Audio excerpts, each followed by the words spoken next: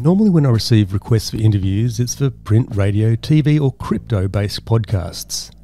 This one was a little left of field. Trade Tools, who have around 20 local stores supplying trade tools, have their own podcast called Tradio, featuring people in the industry, suppliers, tips and advice and people of interest. But ironically, their head office and studio was at Ormo, the location where I was chased by the bad Yowie in '97. Which was the catalyst for Australian Yowie research, Yowiehunters.com. So I had a story to tell, perhaps more than just one. Enjoy.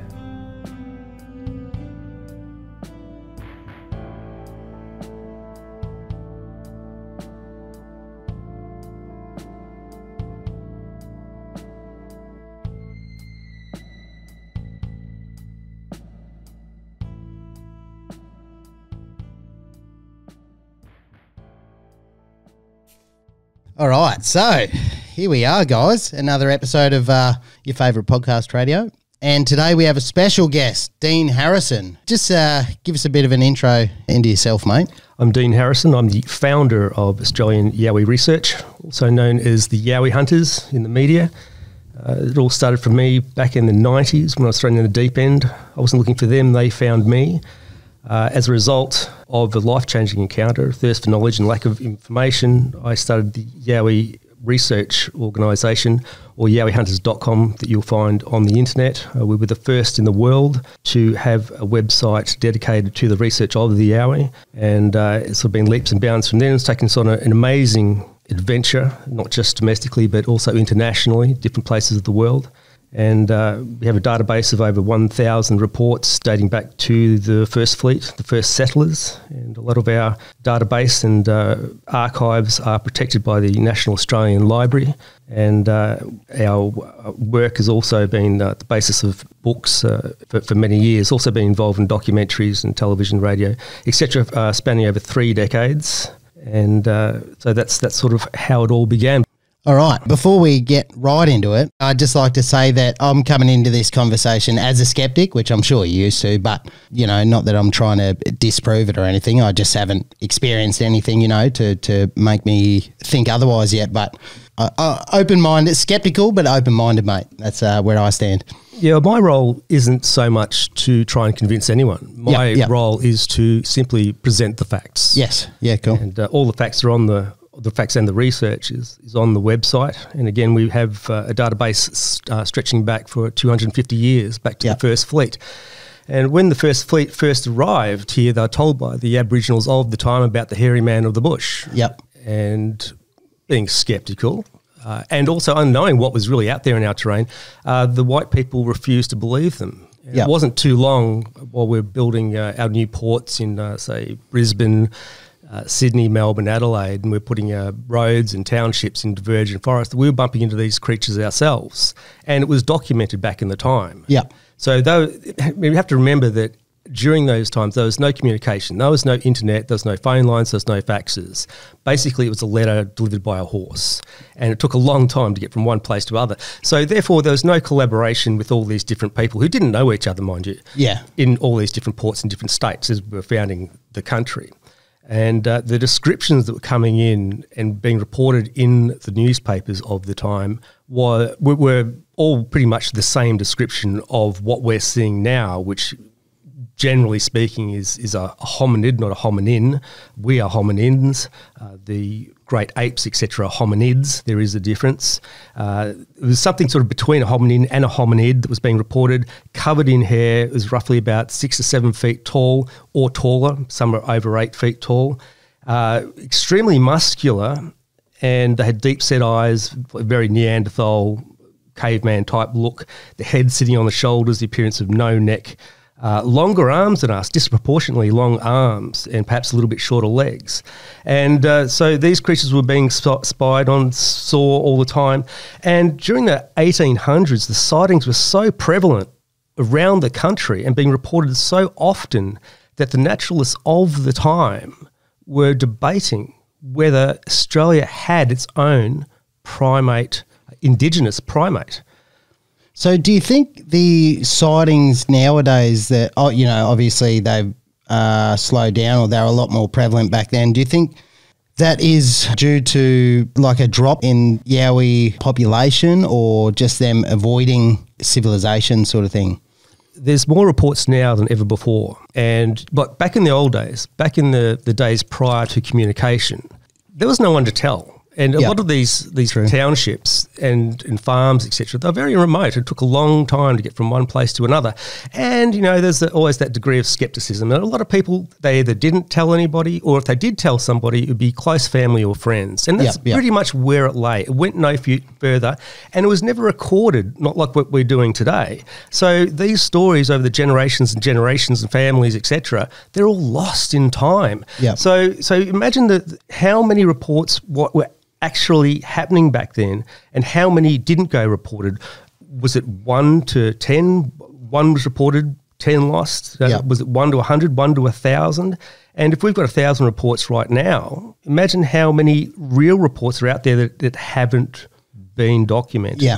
Yeah, it's interesting, especially back in the day, when we were settling, that different ports from different places in the country had reports of the same thing, without communication between those ports. A lot of people would probably write it off as just a big ape or something as well, as weird as that might be. Do you think that happens a lot? Or? Well, it did. I mean, back in the 1800s, like I was saying, that they really believed that Australia had its own Indigenous primate. And they were saying, the headlines were in the Sydney Herald and so forth, the gorilla sighted again. The sightings between Sydney and Canberra, they were probably the most prevalent of their time, of the day.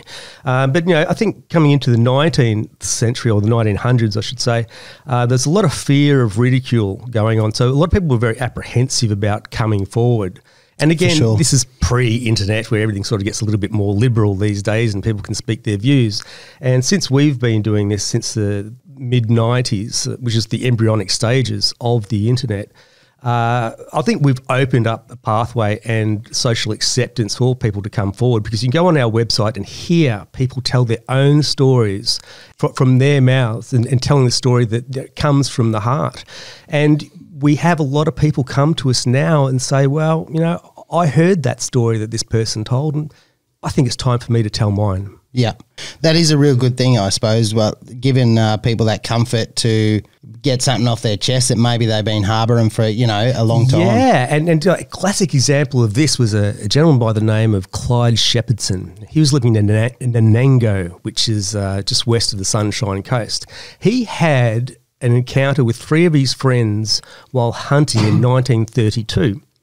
Now, in about the year 2000 or so forth, he came to us, he reached out to us because we were doing a lot of media at the time, and he said to me, I want to get this off my chest before I die. Yeah. Nobody in his lifetime, other than the people who were there at the event during the encounter, nobody knew about it other than his wife. And he said, now it's time for me to tell my story. He told his story, and a few weeks later he passed away. But at least we have that story now. It's just so important for people to come forward. How many accounts have you had on, like, thousands, hundreds? I guess if you've been doing it since the mid-90s, you'd have... Well, what we have on the database is basically the ones that are first-hand sightings. Now, they have many, many more that come to us with an encounter. There's a difference between just an encounter and a sighting. A sighting is something you see with your own eyes. An encounter might be something that's happening to you out there in the bush at night time. You can't see it, but all these things are happening to you, and you're being chased out of the bush by, one of these creatures, but not getting your eyes on it. So with the sightings, we have over 1,000 on there of really, really, really good reports. I have heard. I heard someone mention the Carbrook Yowie. No, not Carbrook. Where is it? Springbrook. Springbrook, yeah. Yes. One of our followers, who was it's a world apart, Carbrook and Springbrook, yeah. Josh on Instagram was asking, what's your take on the Springbrook Yowie? Well, Josh, it just so happens that I've got an expedition to Springbrook tomorrow night. And I've got a lot of experience with Springbrook. We were called up to Springbrook the first time, would have been about 1998. And we went to this property, the Maguire's property. They're very well known up there at Springbrook. And we'd spent years on this property. at the end. But yeah, we had a very, well, I wouldn't say friendly Yowie. It was a female, which I believe is a female. Look, Springbrooks had sightings there since probably about the early to mid 70s that we're aware of, probably countless more that weren't reported. The most famous encounter, or most famous sighting, was Bill O'Chee, former Senator Bill O'Chee, and he was with the Southport School at the time. They were on a camp, and this happened in 1977, and there was over 20 of them that witnessed this creature at the back of the camp at the same time. And it was moving in like a crab-like fashion. It was ripping the foliage out of the ground. And even the high school teachers were there witnessing this. And this made the papers, the Gold Coast Bulletin at the time, and went right around the country. And, of course, now when he was in office, I think the opposition brought that up and didn't work in his favour very well. Yeah. So let's go back to the start in your early days of when you started. What are your most memorable encounters? Well, 1995 was probably my first introduction. Like I said, I didn't go looking for them, they found me. Yeah. So I got dragged into it and dived in the deep end. Now, in 1995, I was living at Eagle Heights, at the top of Mount Tamborine. I came home at about 11 o'clock at night. A sloping block that went onto rainforest. And there was this God almighty racket coming from the rainforest, which is just beyond the chicken wire fence at the end of the yard. And this is pitch black, of course. And as I'm walking down towards the front door, I'm listening to this, and this was a noise that put your hair on end. You had goosebumps. This noise just went through you. It was horrible. I mean, it was a really, really horrible noise. The likes of which, of course, I've never heard before. But it wasn't just the noise that was foreign. It was the fact that this thing, whatever it was on two legs. It was bipedal. It was walking on two legs. You could hear it walking in the swamp. Crunch, crunch, crunch. Okay, so now your mind's going through all the Australian native animals that you know of and which ones are bipedal that can make that noise. Danang, error 404, file not found. And so then it starts to rip out the foliage out of the ground. You can hear the roots come out of the ground, and then it throws the foliage through the bush. The foliage hits other trees. You can hear it impacting with the other trees and then falls to the ground. At the same time, it's making this guttural, horrible noise. I mean, he was in a filthy mood, and he's stomping. And it's okay. Here's number 3. Okay, he's the vocal capacity. No. It's bipedal. It's on two legs. No, it's still going through my native Australian animal list. And now it has the capacity to pull foliage out, not only pull it out of the ground, but throw it. So therefore it has hands. Down, strike 3. All right, so I had 2 options at this time. I could grab the dolphin torch, which is behind the front door, and go down and have a look. And the little devil on my right shoulder is going, yeah, you know what? Let's go down and have a look. And then the guy on my left shoulder is going, don't listen to him. No. Bad idea. So I end up not going down there. There's something inside me that says, you do not want to know. So I went inside, I locked the door, and that was that. Now, there's a few other instances that happened after then, but it wasn't long after then that we moved to Ormeau. Now, Ormeau, turns out, ended up being the Gold Coast's probably premium area for Yowie sightings. So this was the kicker. This was the key. This is what got everything started. This is what got AYR started, was this night. It was June 1997. I was trying to lose some weight. I was jogging at night, late at night, around about 11:30, and there's a stretch of bushland between Ormeau and Norfolk. And the property at that time, during that period, it was all new real estate. So we'd encroached on this bushland corridor, and we built right in on it. Now, at the time, when you ran or jogged down this track between Norfolk and Ormeau, you'd reach your hands out both sides of the track and you could touch the trees. That's how narrow it was. And in there was the creeks and those swamps, and it was a messy sort of area. High voltage power lines. And so the area that I went to run into, it had a mown grass. It came off Vaughan Drive, and the trees started probably about 50, 60 metres in, and they sort of went round to the right and up towards the main road of Vaughan Drive. So at this point, as I was just about to run into this bush corridor. It was a very, very dark night. I stopped and I thought I'd make a quick phone call. And so I walked along the ridge of the trees and I stood behind some trees and I made this phone call. And I'm on the phone and about 10 minutes in, the person on the other end says, "What is all that noise?" Now, I know this sounds bizarre because how did she hear it and I couldn't? So I've tuned out of the conversation and into what was going on behind me. And sure enough, those trees coming down, those branches being felled, there was a lot of noise going on. The first thing that came to my mind was a group of kids that had snuck out at night like we would. But this was a Tuesday night. We never did it on school nights. So I was sort of half listening to the conversation, half listening to what was going on out there. And then all the noise in the bush subsided. It was gone. And, back into the conversation. And then I heard a crack. And it was a little bit closer this time. It was a very loud crack. And I started listening a bit more. There was another crack a bit closer. And another a bit closer. And every time this crack happened, it would stop. There'd be no noise. And then you'd hear the foliage slowly starting to part and then something slithering through. You just hear that leaf noise across the body very, very slowly, and then the twig would snap and then, stop. Now I was aware that somebody was sneaking up on me.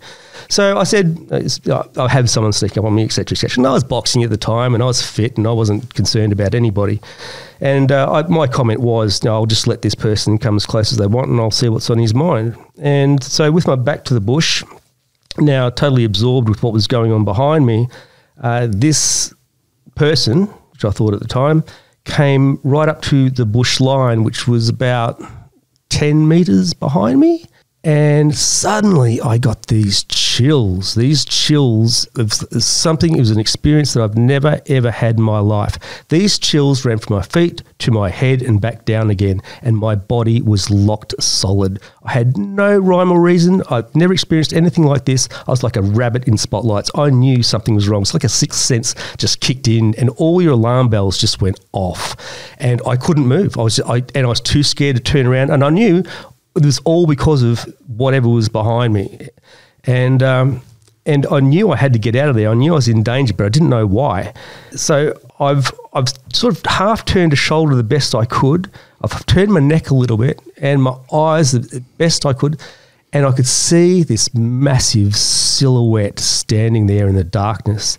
It would have been 7 feet tall. It was wide and it was not a human. And my hairs were on end. I had goosebumps. I was locked solid. And I just didn't know what to do, but I knew that I had to get out of there because I was in danger. And I was also very aware that do not make eye contact with this thing because it'll get worse.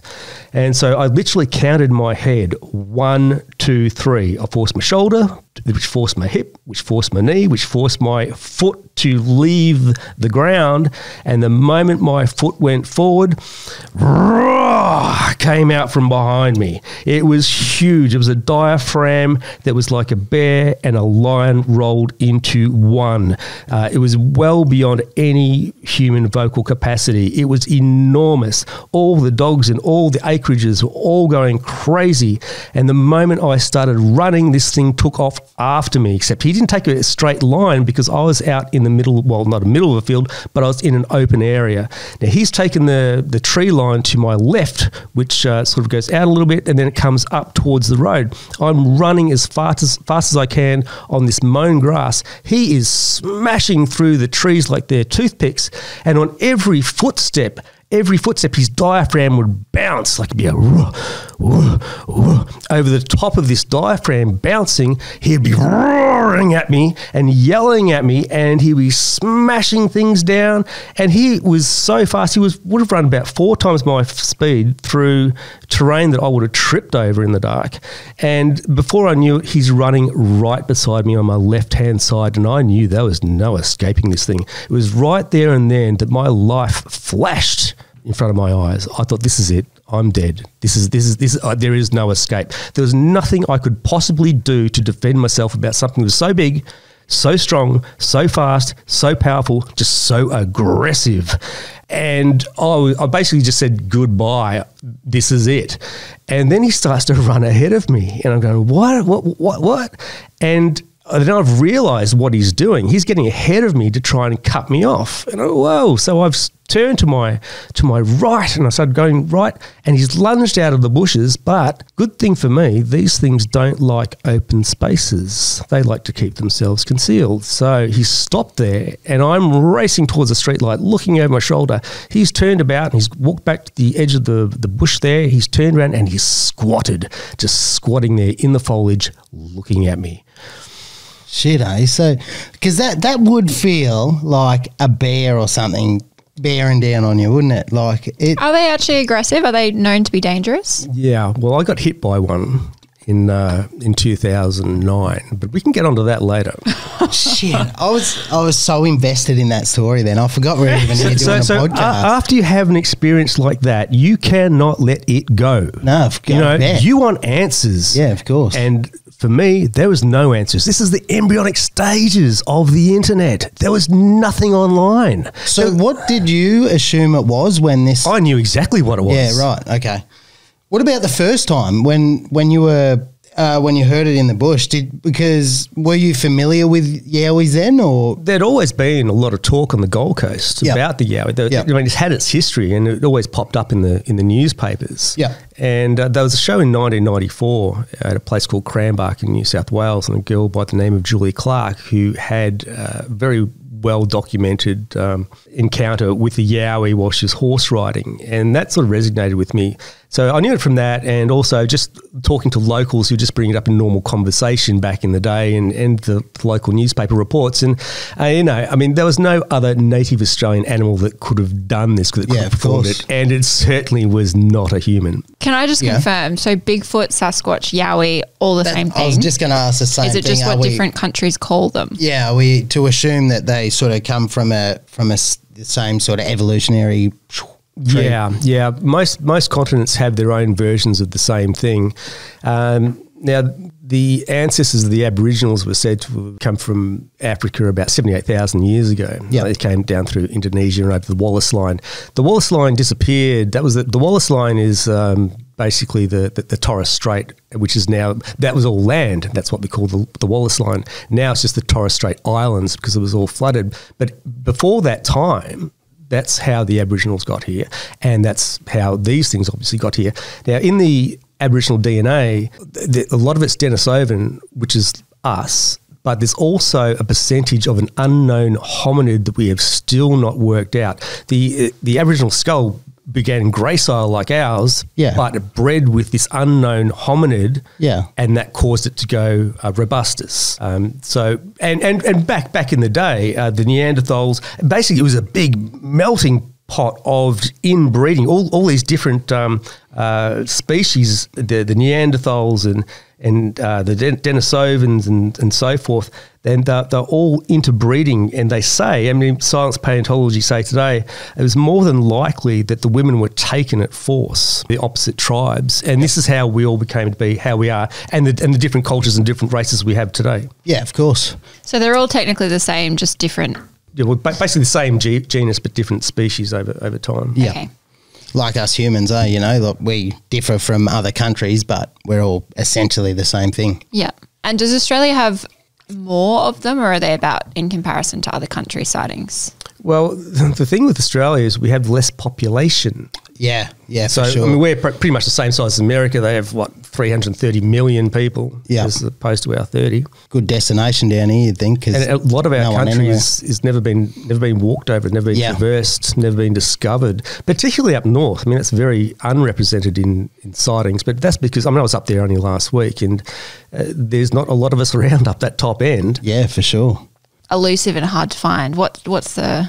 That's the secret to their survival. I think it's ingrained with them as children from birth. Beware of the dangers of humans, and that again, that's the secret of their survival, is not being seen. But the problem is, they make some pretty silly mistakes, some pretty ordinary mistakes. Yeah, it's interesting that would they make mistakes due to things like your encounter, emotionally just get carried away all of a sudden, and then realise, I mean, look, they're biological, so they're no different to us, no different to any other animals. Animals kill animals, humans kill animals, animals kill humans. Yep.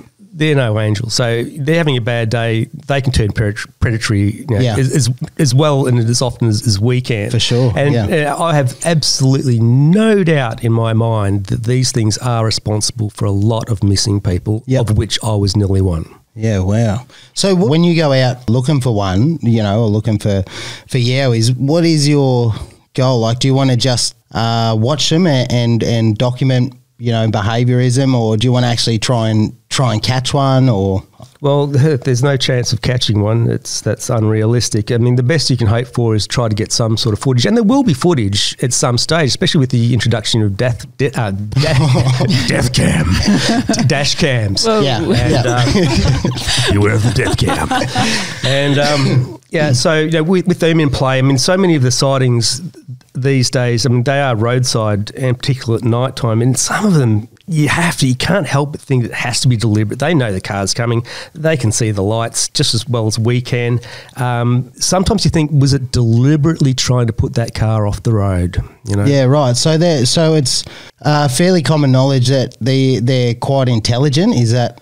Yeah, absolutely, and masters of their own domain. But just so powerful, so muscular, so powerful, so fast as well, extremely fast, and they can navigate terrain that we can't. But the other thing is, the really scary part about these, and this while you're around them, is their eyesight, their night vision. Right, their eyes are sunken right in their head, right deep in their heads, and they have the very pronounced eye ridges. And the reason for this is to protect their eyes. So they're sunken in, they're sort of got blinds over their eyes, but they can see at night time like we can during the day. So they can run through things that we'd be tripping over. I've got a lot of experience with that firsthand. But getting back onto how they often make mistakes. And I don't know whether you recall or not, but in Witherin, which is next to Canungra, January last year, we had a case that made national headlines. In fact, it made world headlines that we investigated. Now, this is a classic case of mistake. This wasn't deliberate. It was with the truck driver. He was making his morning delivery and he was coming back down through the range back towards Canungra. Now, it wasn't his truck that morning. His truck was in for a service, and this truck didn't have a dash cam, but his did. Right. Now, time, place and circumstance, perhaps if he did have his own truck, timing would be different and this wouldn't have happened. So who knows? But he's coming down through the range. He slipped it into neutral, so he's not making any noise.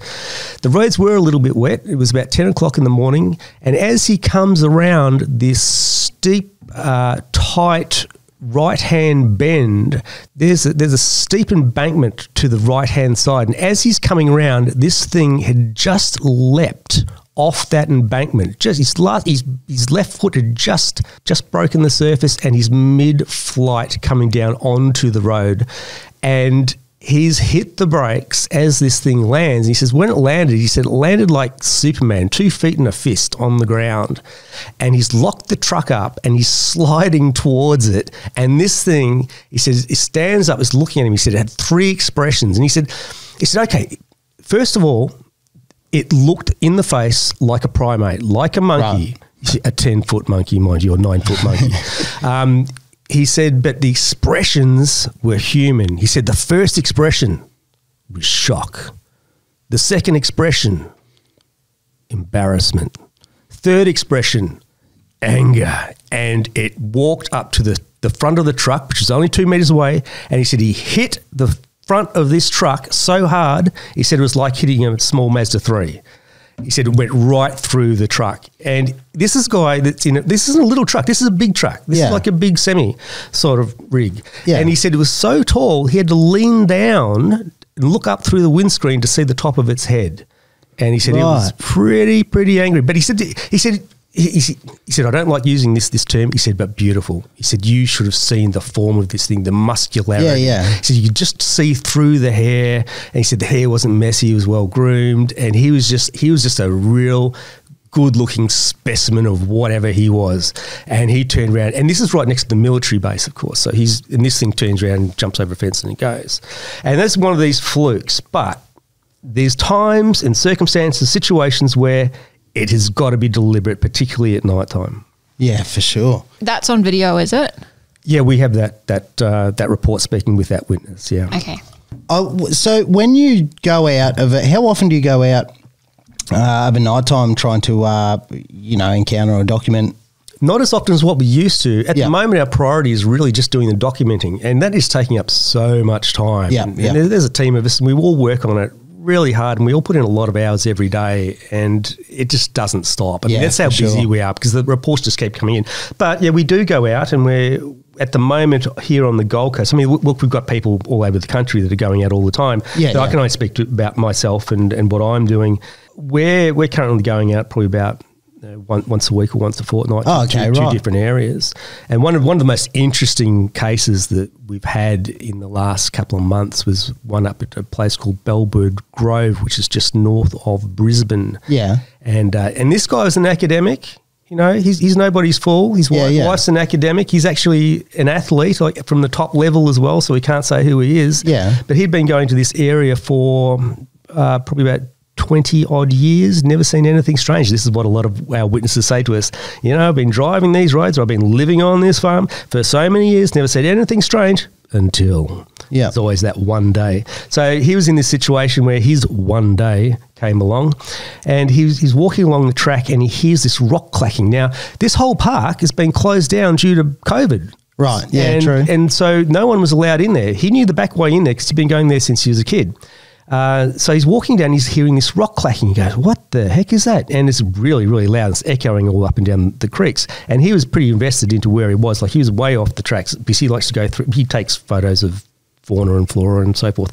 And so he's gone to investigate, and he's gone down into the creek bed, and he starts to walk up the creek, and he looks over this log, and here is this juvenile Yowie, primate-looking creature.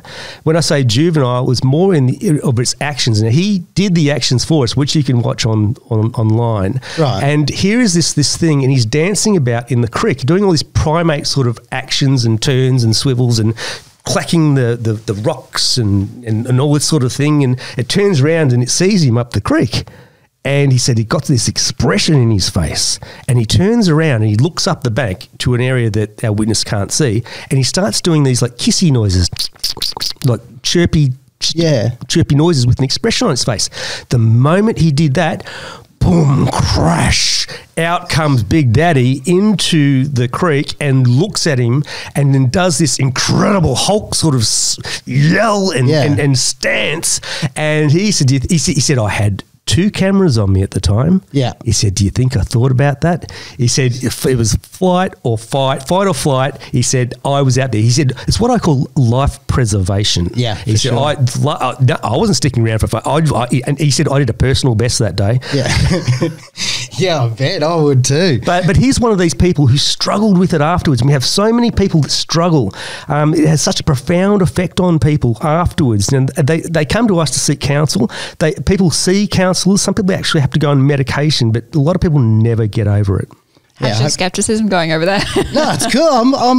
I asked you how often you go out, because I'd love to come and tag along one time if you accept tag-alongs. Yeah, we've got a good one coming up soon. I won't say exactly where it is, but we'll just say it's in the Springbrook area. It's a location I wanted to go for probably the last 20-odd years, but the council have opened it up recently so we can get access to this secret area, which I've got a pretty good idea this is where they're coming from. I would be ecstatic to tag along. I would make my bloody year. So how many sightings have you personally had? Was it 3? Oh, no, I've had a lot more than that, because just keep in mind that we've been called out all over the country for decades now. So we find ourselves in situations on properties where it's been active for a long time. So we put ourselves in those positions where we're in for a pretty good chance of an encounter.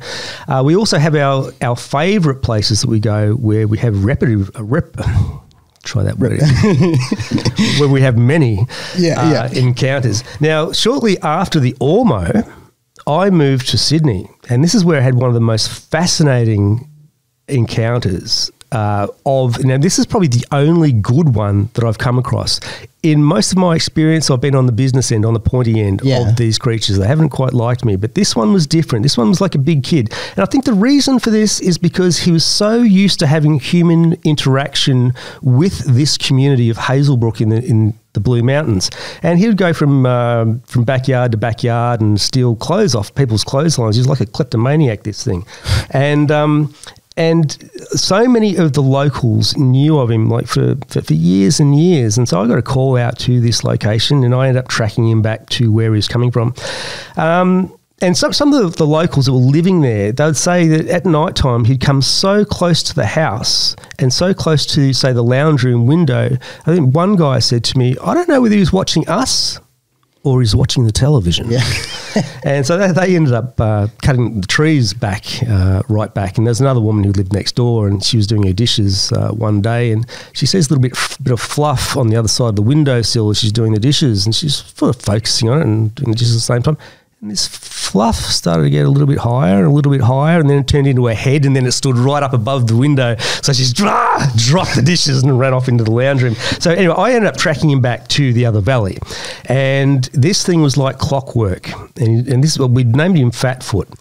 And he used to come up on the same track, same time, every night. And this is like all technology, really. We didn't. I mean, my inventory consisted of like a little box brownie camera with a range of about a 3-meter flash. I mean, that's about all I had back in those days.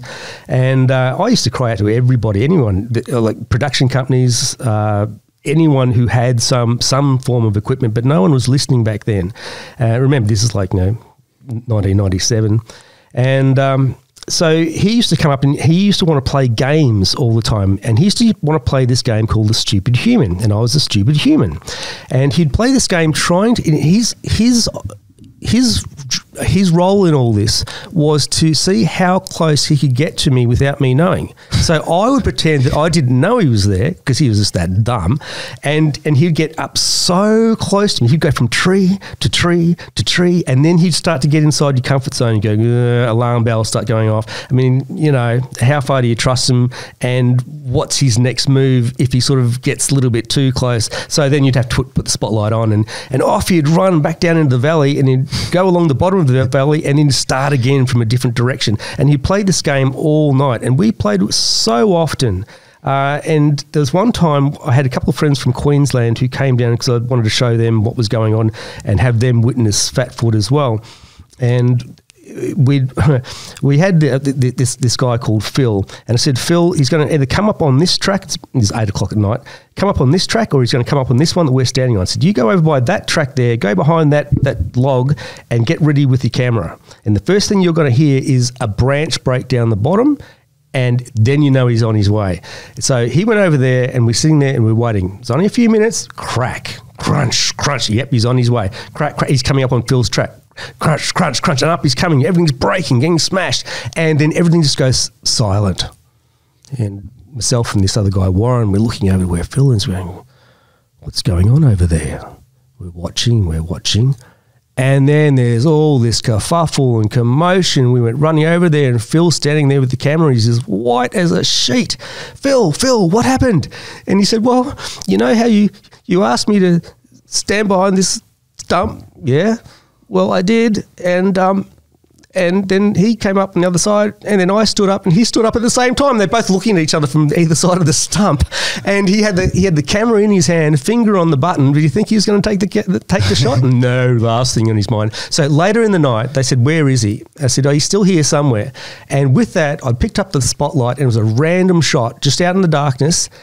Bang, fair square, right in the chest I hit him. He's standing there out in the open, not hiding from us, in the open, not hiding behind a tree, in the open. And I hit him fair square in the chest. He got the biggest fright of his life, and he turns to his right and he runs to hide behind a tree. But this tree's too small, and his shoulders are sticking out both sides. So no, that's no good. So he turns around, he runs to the other tree, which is big enough, and he goes down to all fours, and he backs off and he goes back down into the valley to start again. But the premise of this story is how aware they are of how blind we are at night time. Yeah, right. Yeah. So what does their diet consist of? Like, is it are they omnivorous? Yep, they're omnivores. A lot of people like to think that they are carnivores, but no, they're not. They're omnivores. They're opportunists. So yeah, well, that's what I was thinking. If they're opportunistic sort of hunters, being out there is you know, that's pretty bloody risky. If you know, I don't know. They'll eat anything. And, you know, they've been known to steal chickens from people's coops, or even just the eggs, stealing them from. And so, and being known to be able to open latches as well. I mean, they're not that far removed from this. Opening a latch isn't a. Yeah, and then also, I mean, people say now are they nocturnal? Or are they diurnal, which means daytime, diurnal, nocturnal, nighttime? No, they're cathmeral. There's a new word for you, cathmeral, which means both. Right. Yeah. Okay. So they do sleep, obviously. Yeah, but that's on their terms. Yeah. And they probably sleep more during the day. But because, you know, when and this is an interesting thing, and this is something I found in my research, is their personalities differ dramatically between day and night. You know, they'll never do what they do at nighttime during the day, and the reason for that is because we can see them. Yeah, they hate being seen.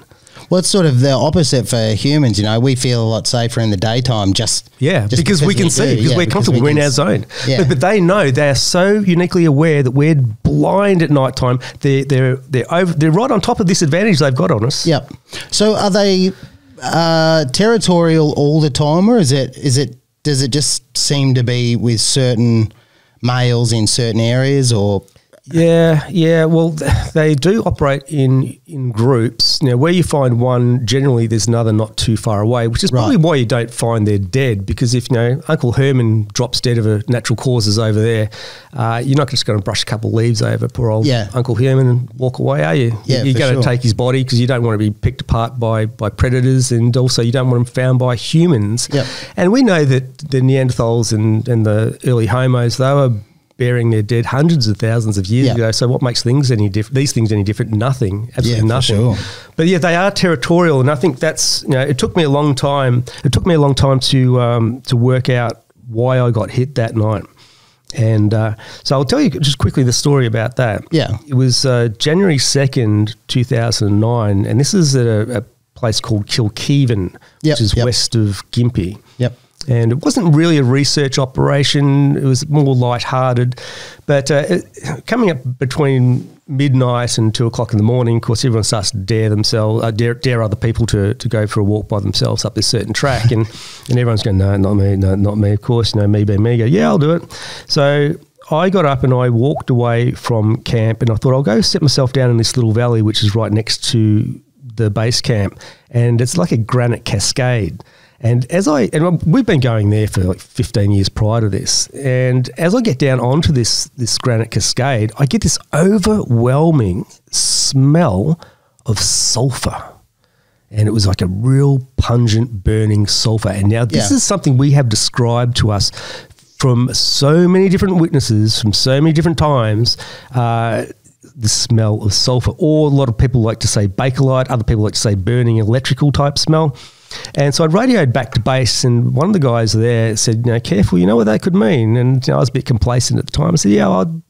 And I thought it might have been just the mould and mildew coming through the cracks of the rocks, because it was kind of damp and mouldy there. So I've gone to the top of this cascade, and I've sat down. I had a mag light, bottle of water, and my radio, and I put them by my side.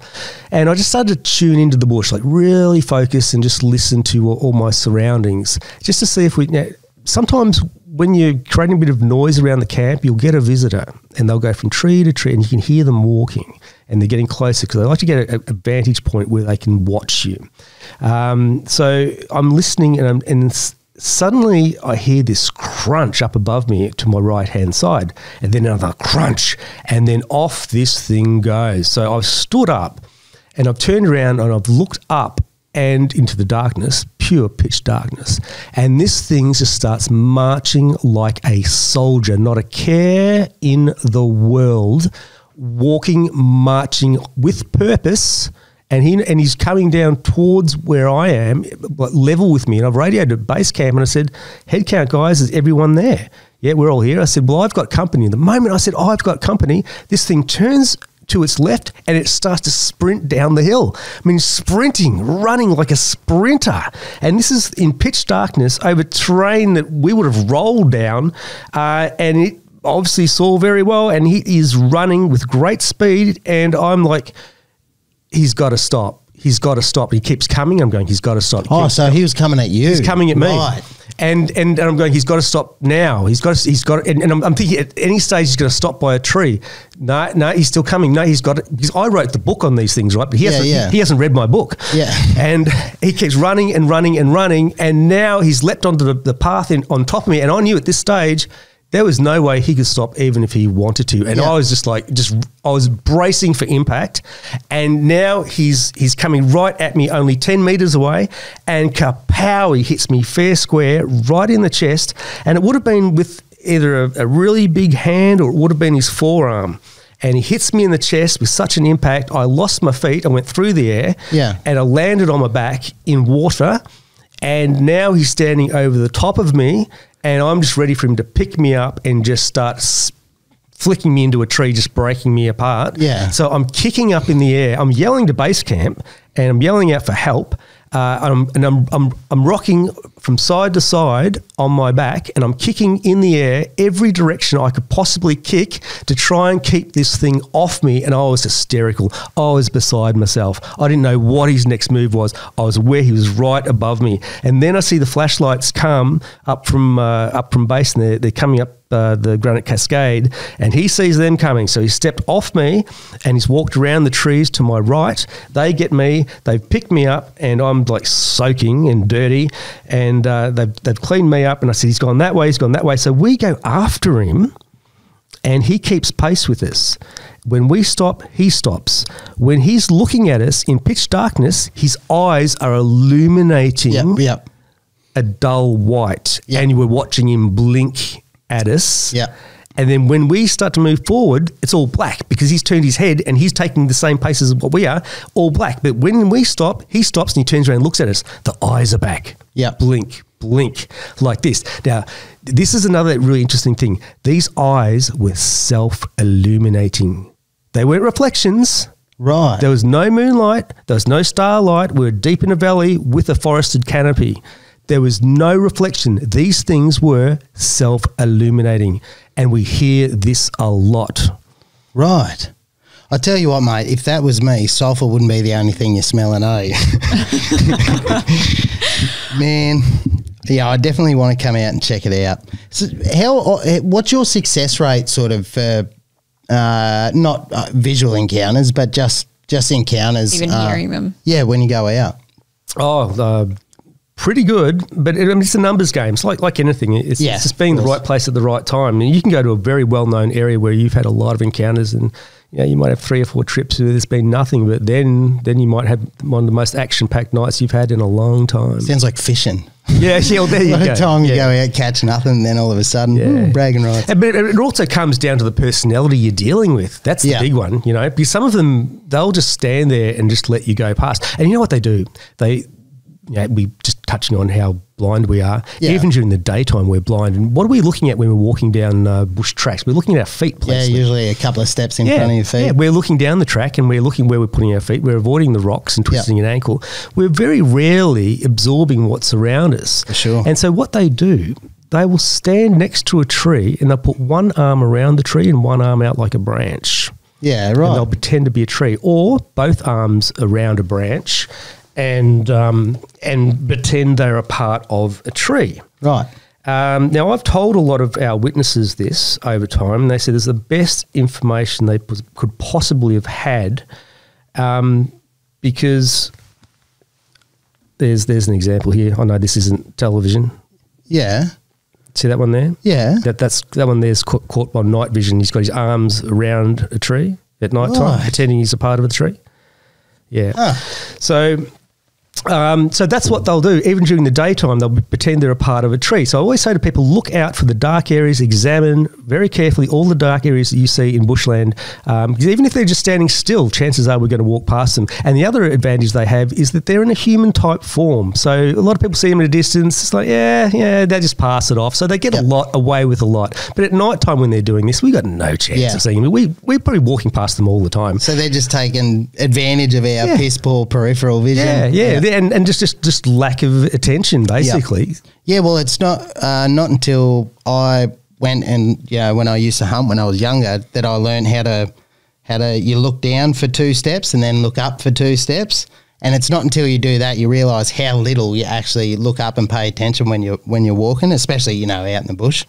Yeah, it's very interesting. So where do they live and do they travel often? So if they get sighted, do they move? Question. Yeah, so a lot of people believe that they're nomadic. Yep. They're not. Home is always home. Yeah, sure, they'll travel. They might travel huge distances because, geez, these things, they can go. They can go like the wind. And I think, you know, for something that seems to be extraordinary, like say a distance that may be extraordinary for us, to them, you know, it's just what they do. So they might be able to travel, you know, 10, 20 Ks. Yeah, yeah. And it's just a day trip. Yeah. But they could be gone for a couple of weeks. And I know this is fact because I speak to people that have them basically in their backyards and say, no, he's gone for a few weeks. He's gone walkabout. Yeah. And then suddenly he's back. Yeah, back right. again. Do they create like burrows or caves or anything, or do they just? Yeah, you'll find generally, what we'd call beds. Really, it's like flattened out areas, and where you'll find this will either be in extremely long grass, or lantana, something that they've got some sort of covering from passers-by, so they can watch and not be seen. Is that similar to gorillas? Do they nest very sort of similar? Like that? Very similar. Yeah. Yeah, I thought so. Well, if they're a communal sort of, if they're communal, then it makes sense for them not to be completely nomadic. I think that's how we worked, humans in the early days. Once we became communal and sort of worked together to farm the land, that's when we just stayed put and then went from there. Yeah, well, what I forgot to touch on when I was hit and this smell of sulphur was that the very next morning after this event where I was hit, I went for a walk by myself stupidly. I had nothing with me. I had no phone, because there was no phone reception, so I didn't take it with me, ignoring the fact that there was a camera in my phone. Yeah. I had no water. I was deeply dehydrated, and it's only one track back to camp, and I'd been gone for about an hour and a half or so. And as I'm coming down the hill, I see on my left-hand side in the long grass on the side of the track, here's one sitting there, and she, I don't know why I say she, I always say she because I just get this feeling it was a her, and she's sitting there in the long grass up to about waist height, and I've gone, oh crap, is this the one that hit me last night? Yeah. I don't know. But what I did know was I have to get past this because I needed water pronto. Yeah. And so it was basically baby steps. And as I'm coming down the hill, she's obviously seen me and she's leant forward into the grass, and now I can't see her anymore. But I know she's there. And going, oh, this makes things worse. So baby steps, and I'm coming down closer. And as I get right level with her, I still can't see her. I'm sort of glancing over to my left, and then whack on my right-hand side, right next to me, here's another one. Now, this is the big male. This is the guy that hit me last night. Right. Now, I got too close to her. So he's doing the big warning sign with the this, I don't know, I imagine it would have been like a pretty thick stick. Yeah. That he's belted 3 times on the side of this tree, and it was the only area there, because this is all pine forest. There's the only area there that was really just like thick with foliage, I guess, because I couldn't see him, but he was only meters away from me. He was only probably about 4 or 5 meters away from me. So I've got her on this side, I've got him on this side, and he's doing the big show, and I was, and so I've basically just taken baby steps, don't look back, baby steps, a bit quicker, and as soon as I got down the track, oh boy, did I go. They're trying to look as non-threatening as possible. I know. So basically, it took me a while to work it out, but what I think it happened that night, when I'd gone down onto that granite cascade, that sulphuric smell, I think that was her. Right. And I think I was too close. Too close. Yeah, okay, right. I feel like it must feel pretty similar, not that I ever have, but coming sort of face to face with a family of gorillas, you know that there is no defense. If they want to attack and they decide to, you just, as a human, you just can't do anything about it. Your life is in their hands. Yeah. Depending on how they're feeling that day. That'd be terrifying. I'd never go outdoors again. It is one of the most terrifying experiences, and I always say to myself, I'll never put myself in this position again. Yep. But what do I do? Yeah, well, that's human nature, isn't it? What is the difference between males and females? Are they bigger or? Yeah. I mean, they're both pretty big, but I mean, you can get a fully grown one at about 6 foot, I guess, but you can also get them up to about 9 foot, and that's just incomprehensible. Yeah. I mean, if that head height is 9 feet and they've got longer arms disproportionate to a human, imagine what the reach is. Yeah, for that's sure. Huge. But yeah, I think generally the females are a little bit smaller, but you don't see the females very often. Right. Very rarely people are reporting breasts. Yep. You know, we'll get the obvious, the odd genitalia report from about a male here and there, but generally, you know, because they're so hairy down there, that people, they're not really looking at that in the first place because they're still trying to comprehend what they're seeing. And this with that truck driver at Witherin.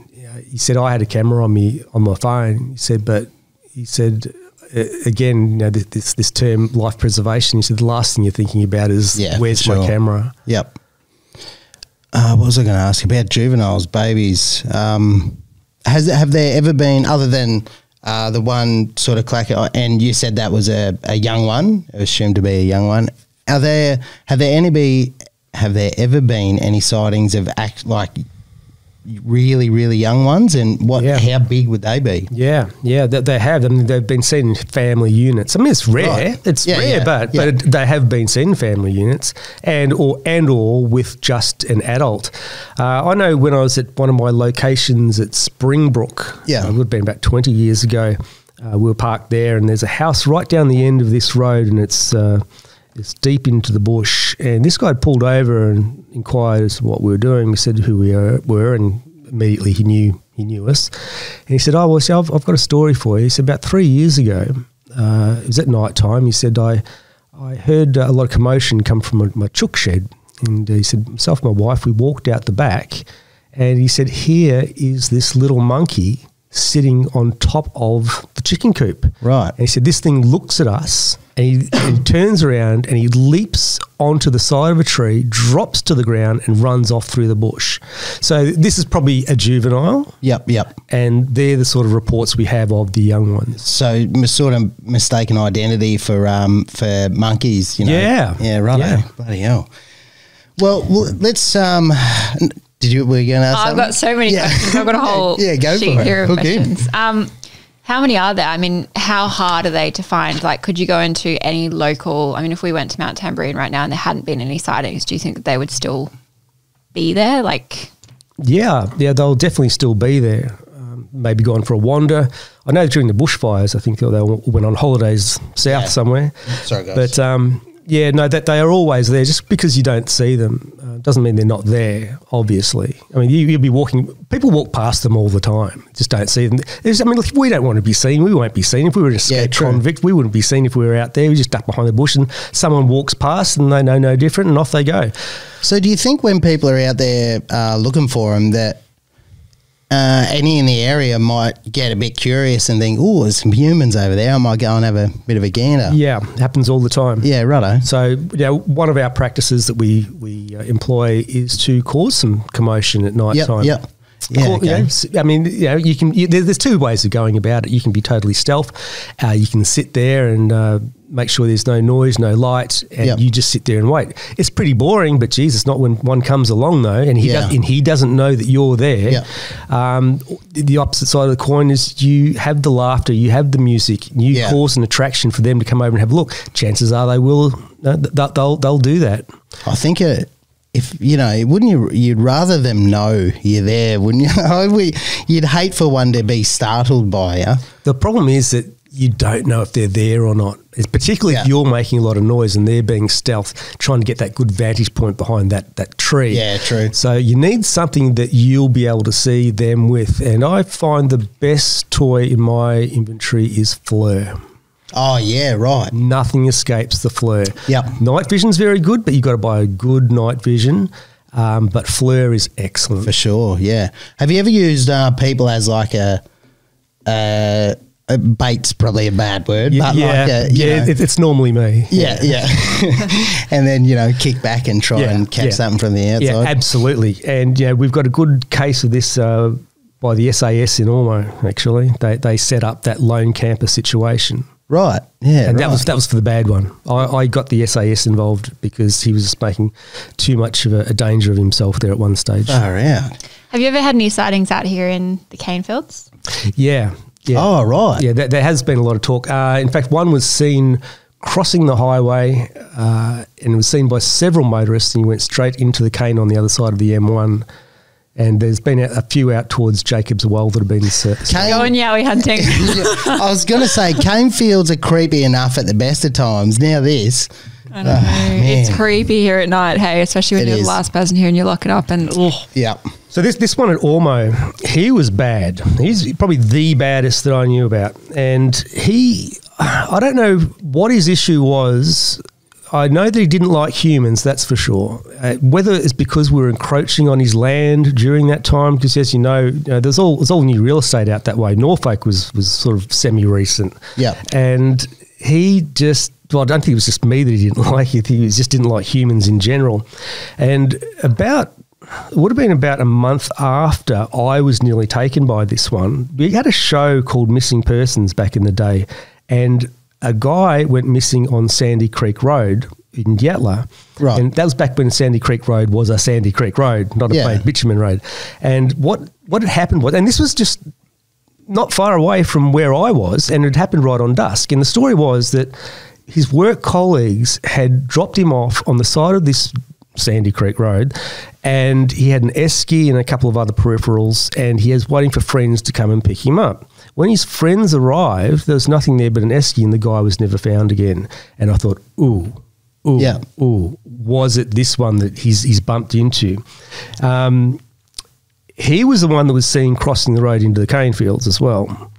And it was funny. One of the women, she was on her way to work in the morning, and there was a big traffic jam, and she sees what she thought was a homeless person trundling. That was her expression, trundling down the side of the road, looking disorientated. Yeah. And then suddenly this smell came through her car, and she's gradually getting up closer and closer. And she looks up through the windscreen, and this thing turns around and looks down at her. She said it was the most horrifying face she's ever seen in her life. And she said that moment he just turns and he runs right out on the highway in front of all these cars, in between them all, and goes off into the cane fields on the other side.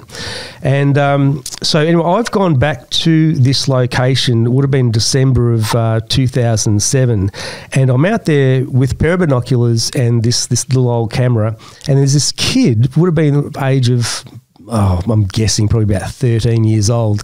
He comes up to me and really impertinent. This is really strange. He goes, "Hey, mister, what are you doing?" And I thought, what a strange thing to ask. I said, and I looked out at my binoculars. I said, "I'm bird watching." And he says, "No, you're not." And I'm going, "Rack off, kid." Yeah. And he said, I said, "What do you think I'm doing?" He goes, "You're looking for that thing, aren't you?" And then suddenly my antennas went up. Yeah. "Oh, really? What thing what are you referring to?" "You're from the government, aren't you?" And I'm going, wow, this guy's really reaching. What is this thing? He goes, "That big thing, that big hairy thing." Yeah, and right. I've gone, wow, how about that for vindication? Yeah. So what had happened was, and I'd already been out there and I'd already seen this, him and his friends, he had 3 friends, and they were building this bush hut. And they were almost to completion. They had all this stuff out there in their backpacks and stuff. And suddenly this crashing starts coming through the bush. This is the bush between Norfolk and Ormo. Yeah. And this crashing starts coming through the bush. Everything's been broken down. And then suddenly they get sight of it. And here's this big 7-foot hairy Neanderthal-looking thing just tearing straight at them. They drop all their gear and they run off. And this thing chases them. And they just got out of the clearing in time.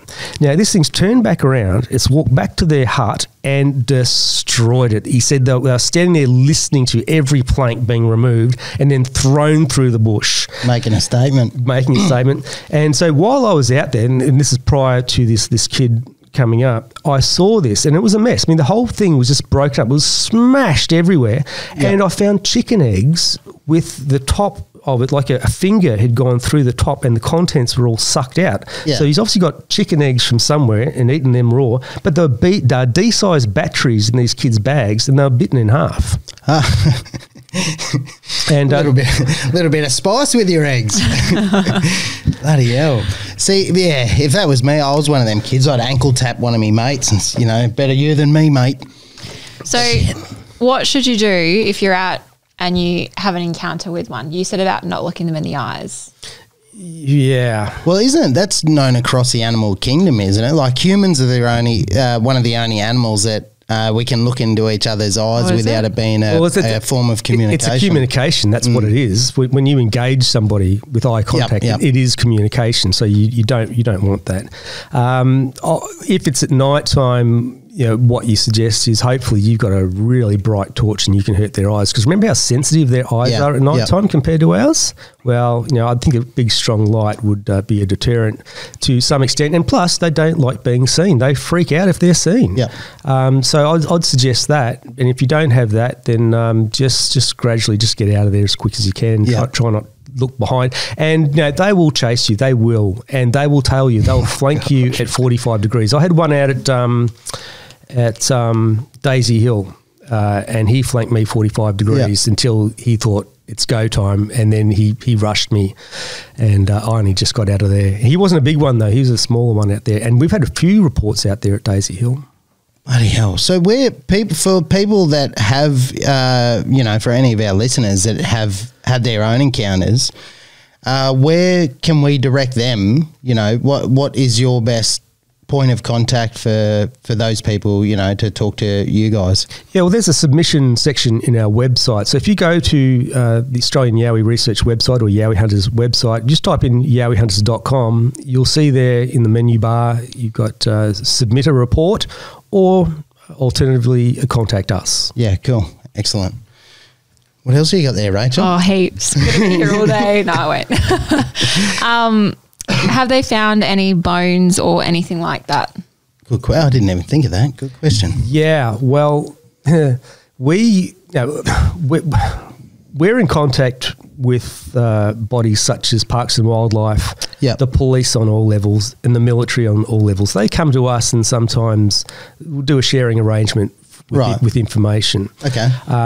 We also have people that come to us with information with there's been a body found, bones found, etc.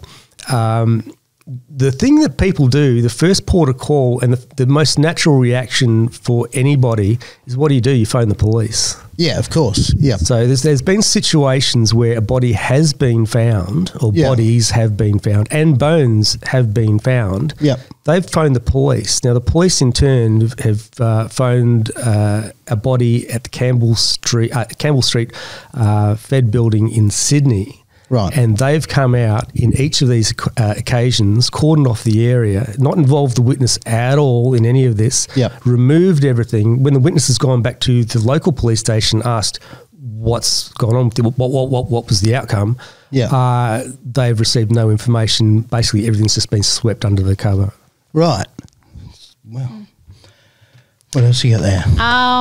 What was I going to say? Day in your life. So obviously you're flat out responding to sightings and inquiries, but how often do you actually get to go out and look for them? Yeah, there's not enough hours in the day. I sort of start at 6 and I don't finish until about 8 o'clock at night time. Yeah. And just documenting and so forth. And so many people just need to reach out to you and talk to you about what they've seen. That, I guess you say, hinders the time I have to go out in the field. But the field work that I did for so many years was extensive. So I've already have my experience going out. I have my experiences with them. Now I'm probably limited to once a week, once a fortnight. Probably go out these days. Yep. Geez, that's plenty, I reckon. With the amount of harsh encounters you've had, I reckon I'd call it a day and take more of a managerial role. That's it. One question from one of our listeners was, is there anywhere in Australia that you get the most Yowie sightings, any states in particular? Yeah, good question. I'd say number one area for sightings would have to be the Blue Mountains. Number two would be probably the Sunshine Coast or Gold Coast hinterland. Yeah, well, it's good terrain through there, eh? Beautiful. Yeah, but basically all the way along Great Dividing Range. Victoria is another place that's really coming up to speed with sightings, particularly around the Bendigo, Hepburn Springs area. they're getting a lot of reports around there. Yeah. I think Ormo was probably the most prominent, and I haven't finished with Ormo yet. I've got a lot more stories about Ormo. Yeah, right. We'll be here all day. That's fine. Yeah. I might have to come back for part 2. Yeah, for sure. Yeah, well, so... Oh, no, I could go into bloody Ormo because it's, if you don't know any listeners, the Ormo is where we are, you know, this is where head office is. So been here for well over a decade. Yeah, and it's usually me and Rachel that are sort of here, you know, we're the last ones and walking out in the car park. It's always a little bit eerie, yeah. Because it's not just cane fields, there is like forestry around here. Yeah, straight across the road, it's all thick bush. Yeah, well. And they do pop up in the most unusual places you just wouldn't expect. Yeah. Well, that's great. Yeah, all right. All right. Well, we're going to have to do a part 2, I reckon, because I want to hear more about the Ormo stories. Yeah, there's a lot more to cover. I mean, I have a lot of information that I think you'd enjoy. Yep. Cool. Well, if any of you guys get in contact with them at Yowiehunters.com, let us know too, so we can you know, track it and keep an eye on it all. Yeah, because we'll have to share some photos and videos and stuff on our social media. For sure, absolutely. All right. Time flies, eh? An hour and a quarter already. That's crazy. All right. Anything you want to add? Yeah. Before we wrap up for part 1. Yeah. Any I don't want to hold you too long. Anything else to tell the listeners, I suppose, before we wrap this one up? No, I'd just like to reiterate the fact that there has been a fear of ridicule in the past that is diminishing quite rapidly, actually. People are very keen to come forward. So if you or anyone you know has had an encounter and needs someone to talk to, by all means, please contact us. Excellent. I was actually quite surprised when we put up that story yesterday asking people for questions. I expected a lot more funny questions. Same. Yeah, I did too. Especially with our community that love the banter and, you know. Yeah, and they were legit. They were all very serious. It was great. I thought so too.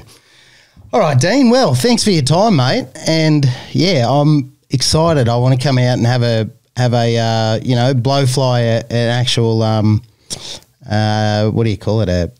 What do you call it when you go out? Like expedition. Okay, excellent. I was going to call it a hunt, but it's not really a hunt, is it, when you're the prey? Life has been so boring till now. I know. Yowie exploring. Oh, yes. Yeah, thanks for your time, mate. And we'll definitely have to... We'll look forward to part 2. Me too.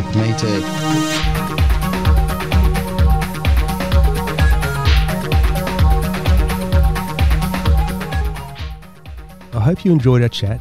Thanks to Rachel and Brad for the opportunity. There was lots of stories and information to unpack. It was only weeks after this interview when we shot the thermal Yowie footage at Springbrook, a story I'll tell them about on my next visit. Thanks for listening.